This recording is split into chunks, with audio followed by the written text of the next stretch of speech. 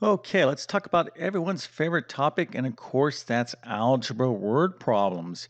So I know that you are just so excited to take on some algebra word problems. So I'm going to help you out with your excitement by giving you a nice word problem here you can work on and see if you can solve this. But if you are in an Algebra 1 level class, you absolutely need to know how to deal with word problems if you expect to pass. So this is actually not that difficult of a problem.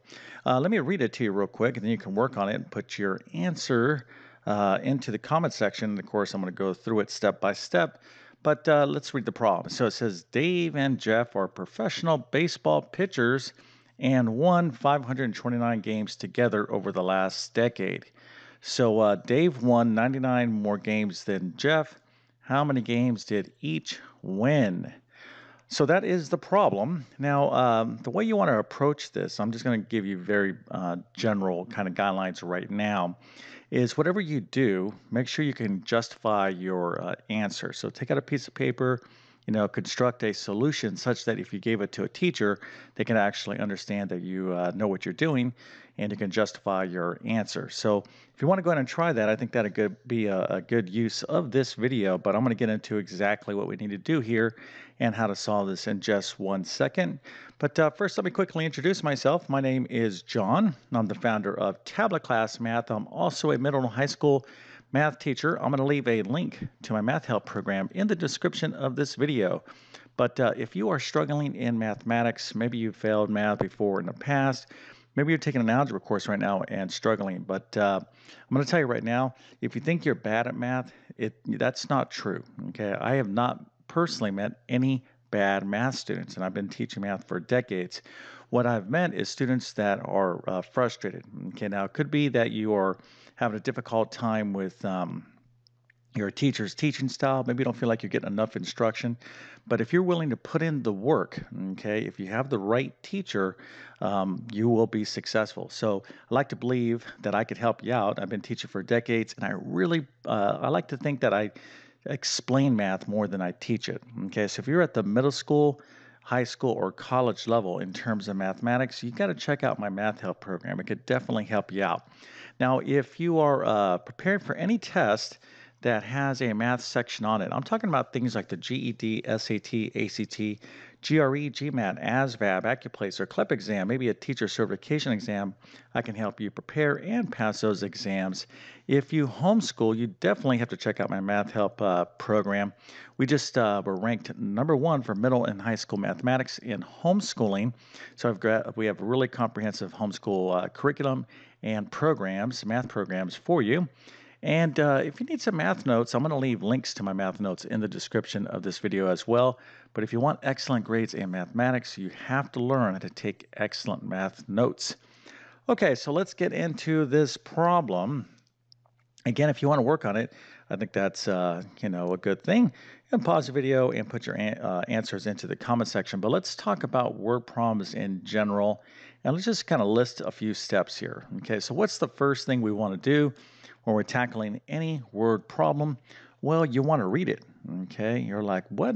Read it? Okay, come on, please, Mr. YouTube Math Man, tell me that I'm not watching this video for you to tell me to read a problem. Well, yes, I'm going to stress that. Okay, so when you're tackling a problem, you just don't read it once and then start doing math. You got to read it and reread it and read it again.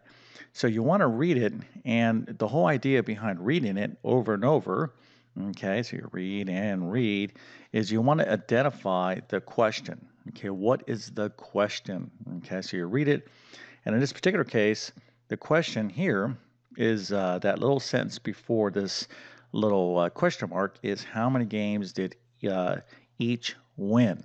Okay, so you want to read the question a few times, make sure you understand what the question is, and then that way you can kind of set up what you need to do. Okay, now we are talking about algebra and algebra word problems, so the next thing that you're going to want to do is you're going to want to assign or assign variables. Okay, now I'm going to put assign, I'll just put it this way, variables. Okay, so you're going to be like, let x equals something. Now, depending on the situation, you might have multiple variables involved, but you want to assign a variable. Okay, now the third thing you want to do, all right, And actually, this can go with number 2 or number 3 is to create a model, okay, or a sketch. This is also very, very helpful for especially kind of geometry related word problems. In this particular circumstance, we won't actually have a model, but keep this in mind. Try to make a model.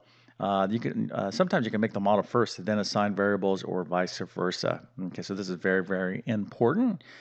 All right, so what do we want to do after that? Well, what you want to do once we have a variable assigned is you want to take the information, all right, the info from the problem, and you're going to want to create an equation.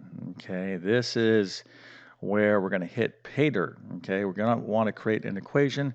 So we got this variable, you got information in a problem, and you're going to want to set up a mathematical statement with an equal sign. So you're going to have to look and develop a relationship between the information, okay? And it will be possible because typically your teachers are going to give you a problem, or you're not going to see a problem on a test that's not going to be solvable, okay? So you can be able to relate the information in an equation, generally an equation, sometimes an inequality, but most likely an equation.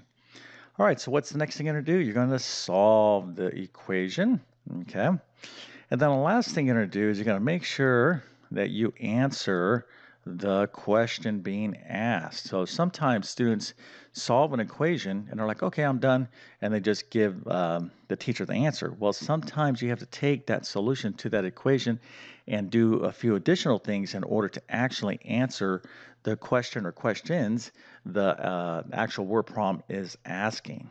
Okay. All right. So if you want to write this down real quick and use it as a guideline, I will show you the problem one more time, so you can get, maybe take one last shot at doing this yourself. Let me erase all this.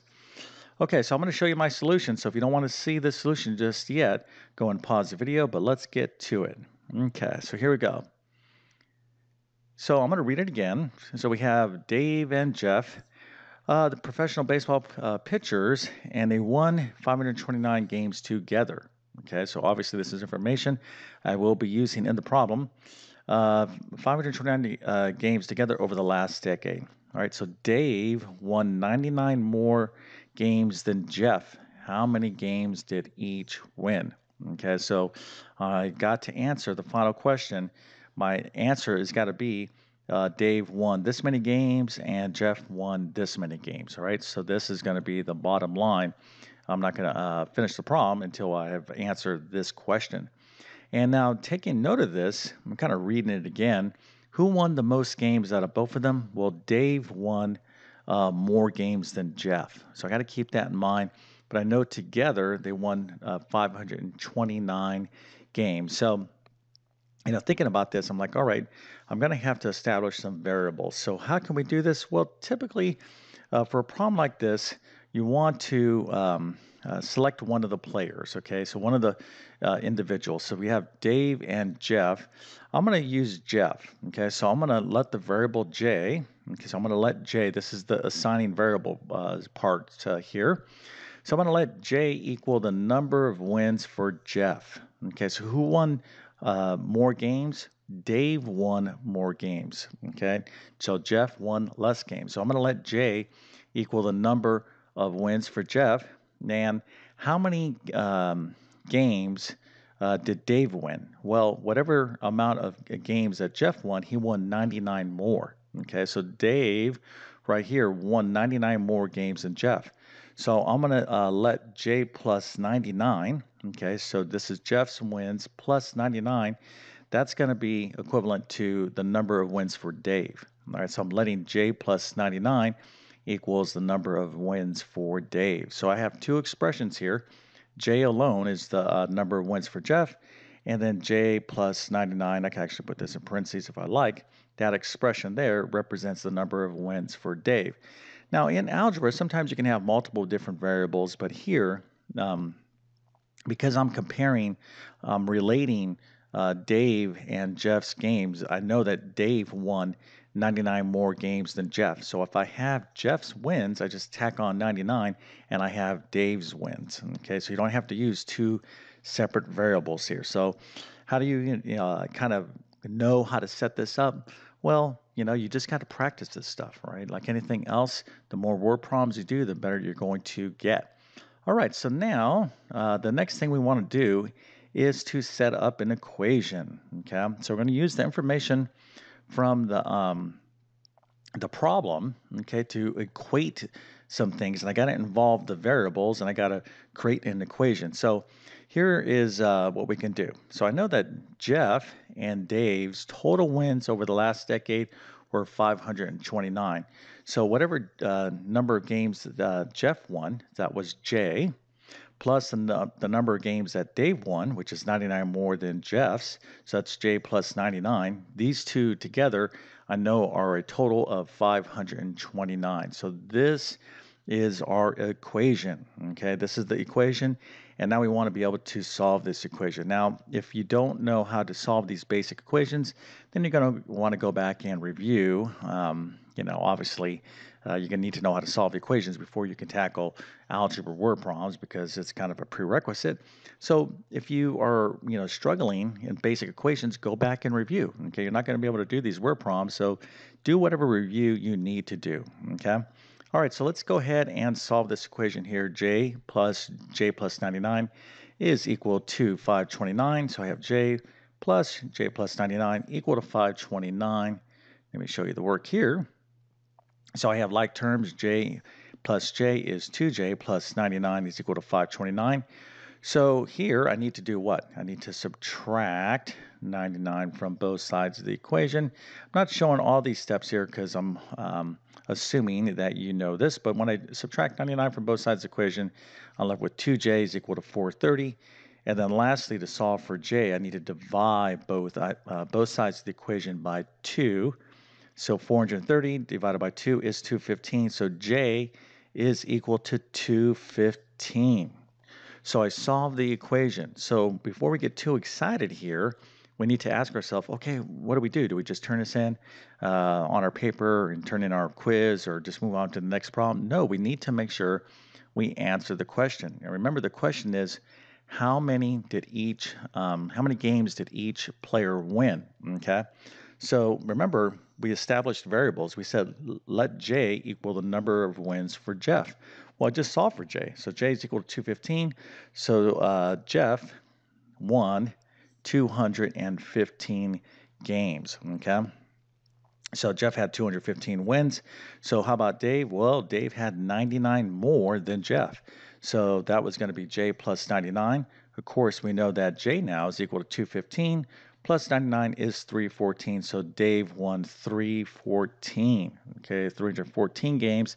And just to check, let's just go ahead and add these up. Their total wins, 215 plus 314, is 529, just like the problem stated. They won 529 games. All right, so that is the final answer. How did you do? Okay, let me just go down here real quick because if you were able to get this problem totally right, I would be remiss if I didn't give you a good old 1985. That's 1985, not 1958. A 1985 flat top haircut, an A plus 100%. As a matter of fact, I'm going to give you a few extra stars so you have an extra special day. Nice job. Okay, so if you were able to do this all on your own and you actually were able to justify your work in more or less this kind of format. Okay, if I was grading your work, I could see, okay, you're assigning some variables, you kind of create an equation. In other words, I can read and understand how you got your solution. So if you just wrote a bunch of stuff and then gave me your answer, that's not so good, even if you got the right answer. Remember, you got to justify your conclusions. You have to prove to your teacher you know what you're doing. But if you were able to do all of that, that's excellent. Okay, so very, very good. And I want to make sure you have an extra special day because you're like, hey, you're well on your way to excelling in algebra. Just remember, the application of algebra is to solve word problems, okay, real life type of problems. Now, is this a real life problem? No, but real life problems involve words, okay? So word problems are, the real application of algebra, and you're going to need to know how to do them. But the only way you're going to get better at this is for you to practice this stuff. It's not enough for you just to watch me do this problem. If you don't practice, you're not going to get better at word prompts. So, a couple suggestions. One, I have more videos, YouTube videos on word prompts on my algebra playlist on my YouTube channel, or maybe you want to sign up for one of my algebra courses and really master this stuff. But if this little video helped you out, go ahead and help me out by smashing that like button. And if you're new to my YouTube channel, please consider subscribing. I've been on YouTube for 10 plus years, have over 8,000 plus math videos, basic math all the way to advanced math like calculus and everything in between. So please take advantage of my content if you like my teaching style, but my best math help will always be within my math help program. Okay, so with that being said, I definitely wish you all the best in your mathematics adventures. Thank you for your time and have a great day.